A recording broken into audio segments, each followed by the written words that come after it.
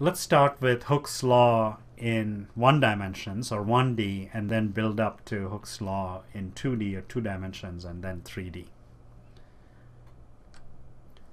If I have a bar and I pull it in, with some force P at both of these faces, it's going to extend and there's going to be a change in length. So its original length was L and now it's L plus delta L. The strain, epsilon, is defined as the change in length divided by the original length. So it's a relative change in length, a relative change in dimension. So it's delta L over L. You'd call this a normal strain because it's the extension is normal to these planes. And there's a corresponding normal stress, which is given by the force divided by the area, and let's say the area of that face is A, and that would be the area of that face too.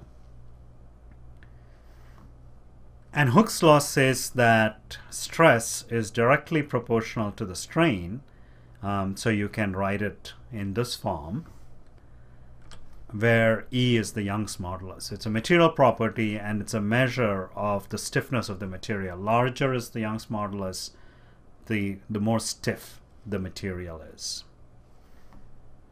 And this is valid only in the so-called elastic range.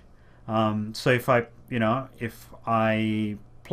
this in the lab and I plot, I apply different stresses, I keep increasing P and correspondingly sigma and plot, figure out what the corresponding strain is. So I have strain versus, and plot strain versus stress. Initially I'll get a linear variation, which is what this gives me, and then I'll get yield, and then I'll get nonlinear variation. So this is valid only in the linear range. So it's called linear material property. And it's called elastic because once you release in this range, once you release the force, the material will come back to its original state. Let's extend this to 2D.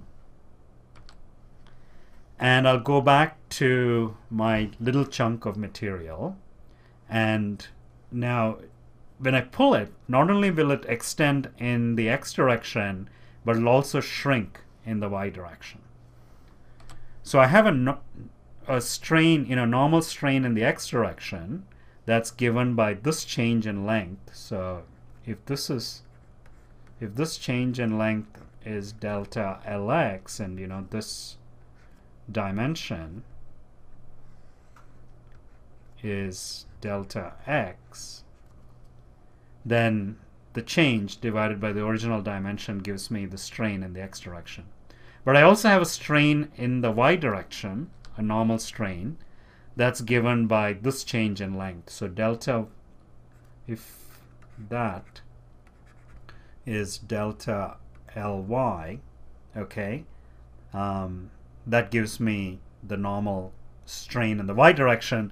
And delta Y is, it's a decrease in length, so delta Y is negative, and so this strain is negative. And it's been observed that if I have a normal stress like this, it's the strain it creates in the Y direction is some fraction of the strain it creates in the X direction, and that fraction is given by Poisson's ratio. And I have a negative here because if this is a tensile strain, this has to be a compressive, so this will be negative. And if I put a negative sign here, then Poisson's ratio is positive. So that's a material property. And so I know that, from the previous discussion, from the discussion from the last slide, I have the strain in the X direction as given by sigma X over E. So that's a strain in the X direction, and then the strain in the Y direction now is given by, if I just use that formula, it's minus nu epsilon X, and so I'll get that. So it's just a fraction of that, and it's going to be opposite in sign to the original strain in the x direction. Now let's pull in both directions, in x as well as in y. Okay, so I have sigma x, pulling in with sigma x in x and pulling with the stress sigma y in y.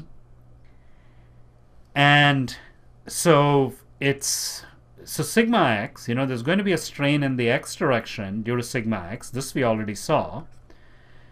Now sigma y is going to cause shrinking in the x direction, and that's going to be given by the Poisson's ratio. Okay, so that's going to be the strain caused by sigma y in the x direction. Similarly, I can write for the strain in the y direction.